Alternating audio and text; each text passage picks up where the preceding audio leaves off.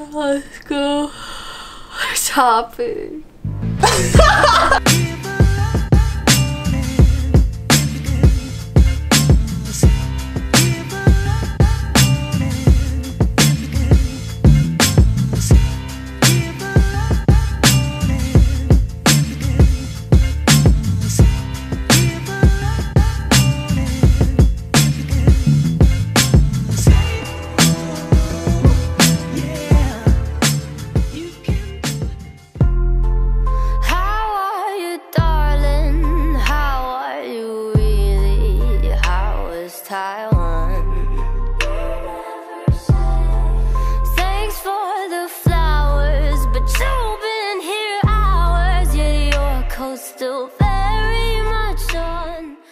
This is Macmillan Hall, where I have chemistry classes and biochemistry this semester on Tuesdays and Thursdays.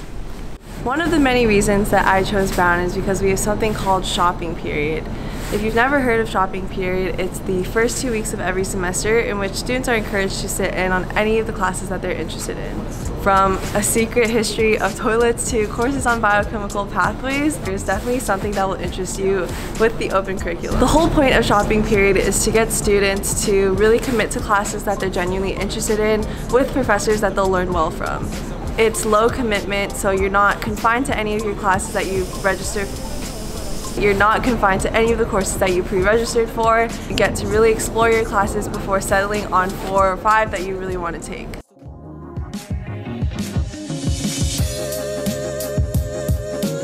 First piece of advice I have for you is to set up a 4-year plan. This definitely does not have to be rigid, but it's really important to set up a general framework for your classes. As a pre-med, I know I'm going to have to take things like Orgo 1, Orgo 2, biochemistry, physics, so I have those courses already lined up in my 4-year plan. Now, with one slot out of the way for your semester, you can look at courses that are in your intended concentration, or if you've already declared, things that are in your major. When I was a freshman, I was deciding between public health and health and human biology, so I made sure to take one class from each department so that I wouldn't get behind if I chose either track. Always prioritize classes that are prerequisites for other classes because you want to get them out of the way as early as you can so you can take more interesting upper divisions. But if you're a freshman and you have no idea what you want to take or what career you want to pursue, make sure to take courses from a broad scope of fields. So whether it's CS, philosophy, math, literary arts, ultimately you want to try and get an introduction into any field that you're interested in. Introductory classes are, contrary to popular belief, not really classes that will accurately reflect what the department is like. It's definitely something I struggled with, but if you want to get a sense of how a department or a field is like, talk to the professors, look at the upper div classes and see if you're interested. And if you're deciding between 2 different types of fields or introductory classes, pick the one with the more interesting possible upper divisions that you can take. So, summary of tip number 1, load up that spreadsheet.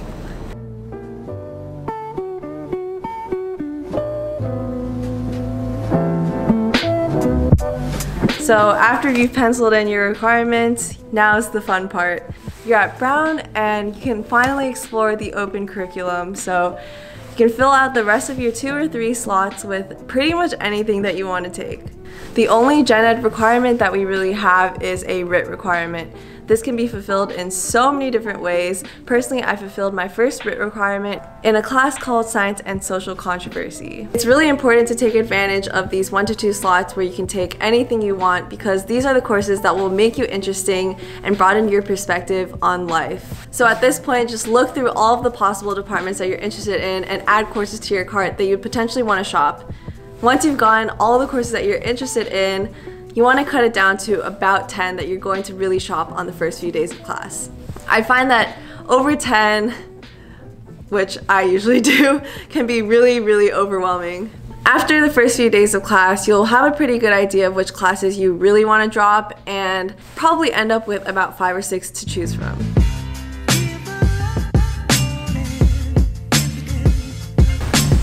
Oh wow, I feel like I have so much power. Part 3 is pre-registration. Now, if you've made it this far into the video, I'm gonna give you a really valuable top secret tip that I really should not be sharing on the internet because now everyone's gonna register for classes that are capped before me. But A little bird told me that if you go incognito and then register your courses, it actually goes faster and you're more likely to get into those CAP classes. The goal of pre-registration is to sign up for classes that have caps, which means that they only take a certain number of students, and sign up for lab sections and discussion sections that will work for your schedule. You want to register for the most classes that you can with caps. So if you're only allowed to register for 5 classes during pre-registration, make sure you register with all 5 slots. That way you'll have as many options as you can. Don't even bother registering for classes that are lectures or are uncapped unless they have a lab section. Hold tight, chemicals. The last part of this video is about narrowing down your classes. Pick a class that you've always been interested in but have never really brought yourself to actually take. There is no class that's a throwaway class. I genuinely believe you can gain value from any class that you take, whether it is on toilets or the philosophy of life. If you're in STEM, maybe take a class in poetry. You never know what you might like. A more practical tip is to categorize by difficulty and also type of work that you'll be doing. There are classes that are reading and writing heavy, classes that involve a lot of problem sets, memorization, and more creative classes that are a little bit more low pressure. In terms of difficulty, I tend to take one class that will be very challenging, one class that is moderate to challenging, another class that is moderately challenging, and one class that is more creative or low pressure. And of course, I like to balance the type of work that is being done in each class. So for example, this semester I'm taking one course that's super memorization heavy, 2 courses that are reading and writing heavy, and one class that is still sort of memorization but a little bit less difficult than my most challenging class.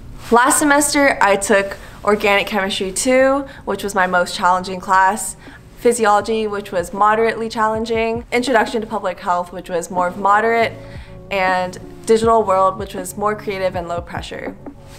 I find that when I have classes with a 1 to 2 hour gap in between, I am never productive in those times. Whether you have morning classes or afternoon/night classes, try to have your classes more compact and back-to-back to minimize the time that you're wasting in between classes. But if you're still deciding and it's down to convenience of your schedule versus the professor that's teaching it, I would honestly choose the better professor. That being said, if you have a really great internship opportunity and it conflicts with the class with the better professor, then perhaps the schedule in which you have more convenient classes but slightly less interesting professors is the better option for you. Alright guys, that's all I have for you today. I hope you found this 4-step guide at least a little bit helpful in choosing your classes and getting through shopping period. It's a really stressful time, and I know it seems like I have my life together on camera, but trust me, this week has been a logistical nightmare. Feel free to shoot me a message on Instagram or leave a comment down below. I'll be answering questions or concerns or just be chatting with you guys, and it's a good time. Thank you so much for sticking with me. Subscribe, and I will see you in the next video. Bye!